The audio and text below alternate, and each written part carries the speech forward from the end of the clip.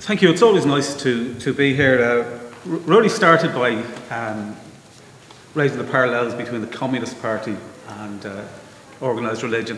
And remind me of when the Berlin Wall collapsed. In Dublin, the Communist Party of Ireland, open bracket, Marxist-Leninist, close bracket, lest it be confused with any other communist party, had a poster up around town for a public meeting with the snappy title, "Following the collapse of the revisionist traitor regimes in Eastern Europe, hail the success of genuine socialism in Albania." That was the title on the poster. So it shows that, I mean, secular ideas can have the same problems with faith and dogma as well as organisation, as can religious organisations. But the difference is that when secular organisations base their activities on faith and dogma, eventually the faith and dogma bump into reality.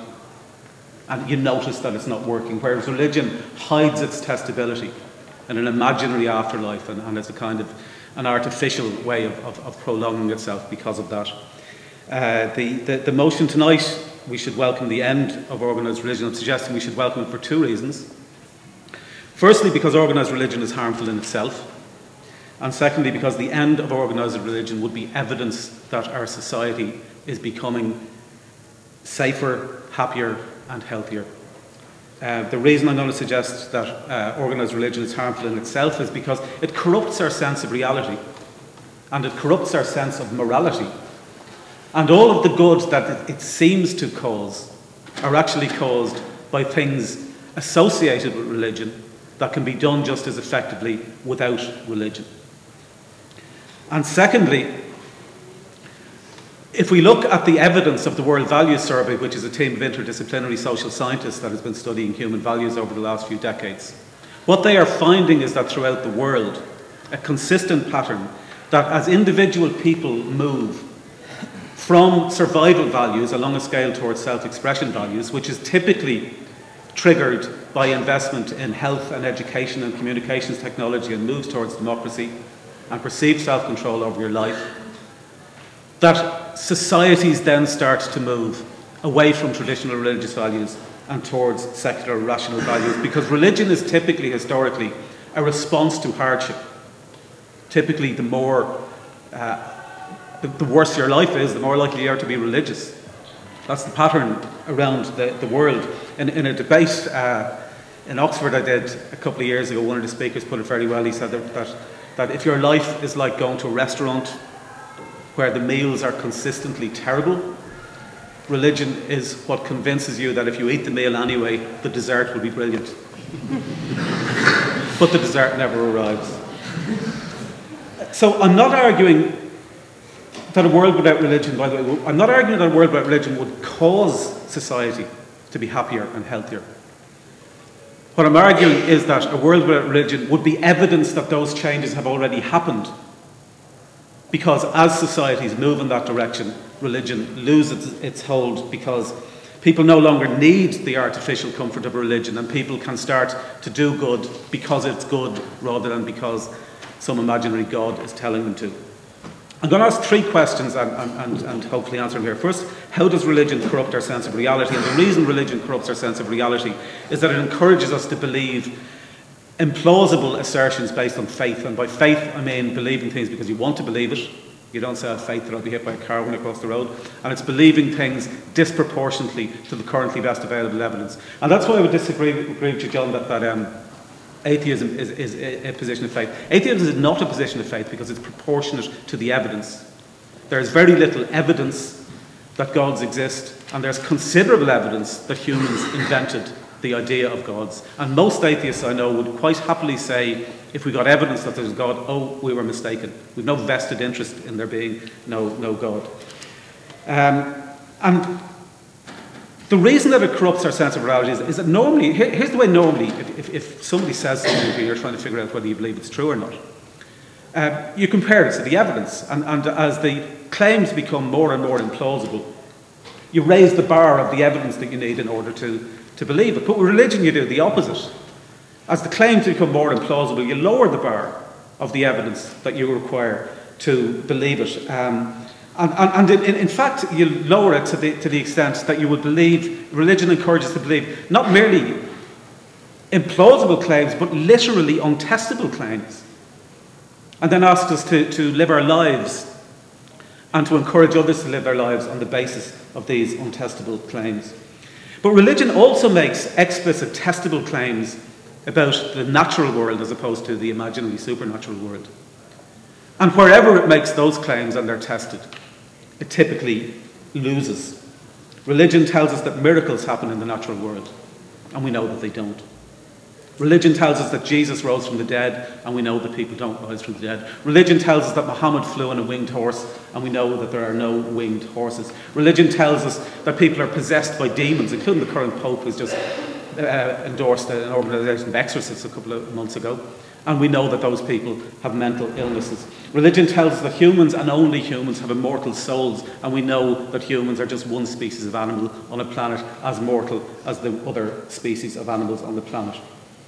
Religion tells us that evolution either doesn't exist or does exist but is guided by God, whereas we know that one of the core aspects of evolution is that it's not guided by anything.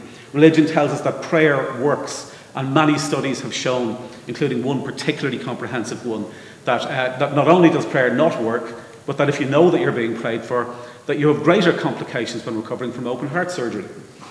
Religion tells us that religion is good for society, and we know that secular democracies are better in many quality of life indexes than religious states.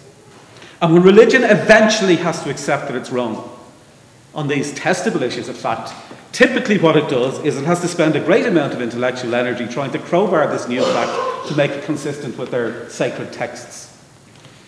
Because they can't just say, like normal, rational people, oh, those guys got it wrong 2,000 years ago. They have to twist the meanings of the word and say, oh, you have to read it in the original Arabic, or you have to, whatever, in order to make these nonsensical claims consistent with what we now know about reality. Or sometimes they're just denied that their sacred book says what it says. I had two debates recently on radio, one with Ali Salim on BBC, where I reminded him that the Quran says that a husband can beat his wife, and he denied that it was in the Quran. But it is, it's in Surah 434. I was in another debate a few days after that with Michael Kelly, the editor of the Irish Catholic newspaper. I reminded him that in the Bible Jesus says that Jews are of their father the devil.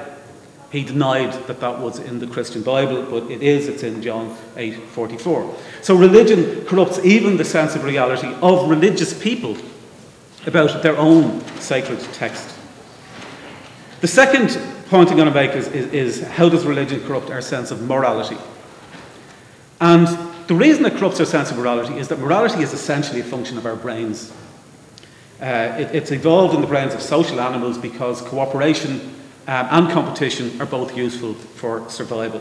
And in recent generations, through our evolution of reason, we've refined our sense of morality, and we increasingly respect individual conscience and personal rights and the rights of non-human animals.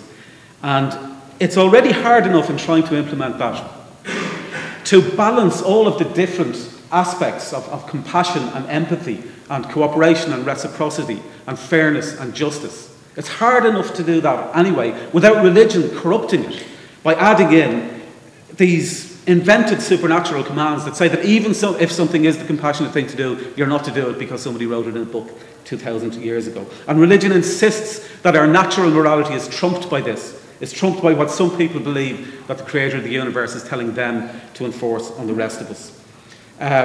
If we look at some examples, and particularly, by the way, in this context, the Abrahamic faiths have a particularly bad record in respecting women. I mean, typically, their texts are about protecting the position of adult males in the tribes where the texts were written. And I notice here, by the way, as well, this is the second debate, to bring it up to date and now to religion. This is the second debate in a week where all the speakers have been male.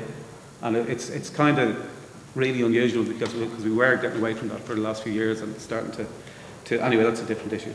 But if we look at some of the things in the examples of what the Bible says and what the Quran says, Jesus in the Bible says that Jews are of their father the devil. I've already mentioned that. The Bible also says that a woman should be stoned to death for not being a virgin on her wedding night.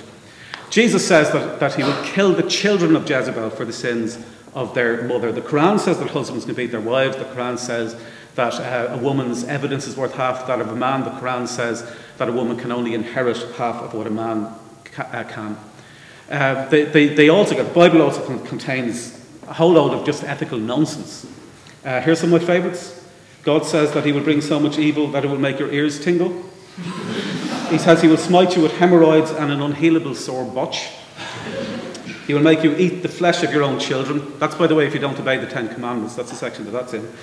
And he will make you, this is my favourite, he will make you so fearful that you will flee even when nobody is chasing you.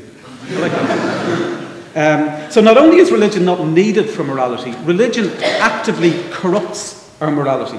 Michael, you have 2 more minutes. Okay.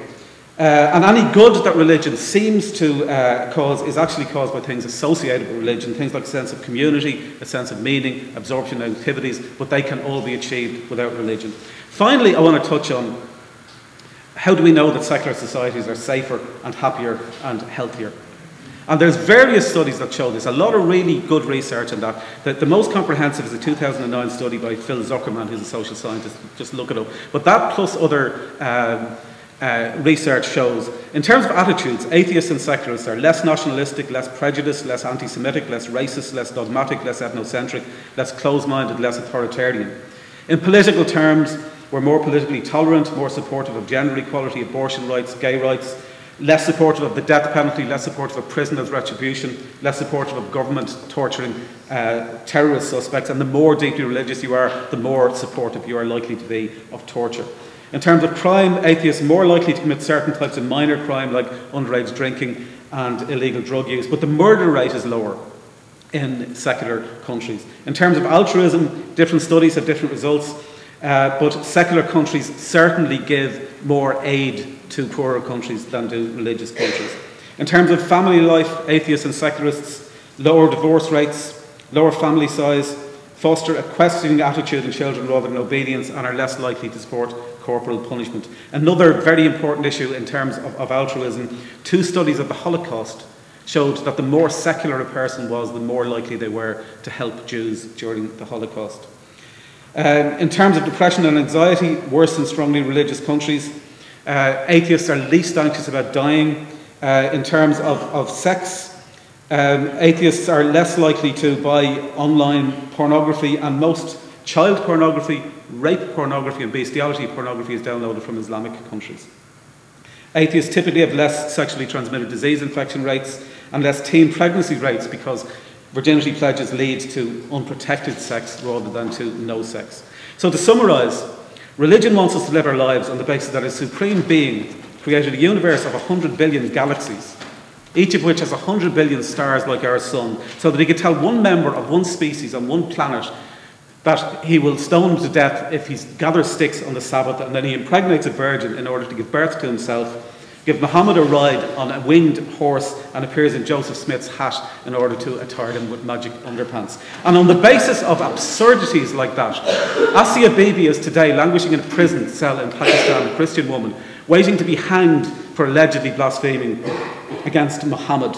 So religion corrupts our sense of reality, it corrupts our sense of morality, and there is considerable, reliable evidence that secular societies are safer, happier and healthier, and on that basis I ask you to support the motion. Thank you very much.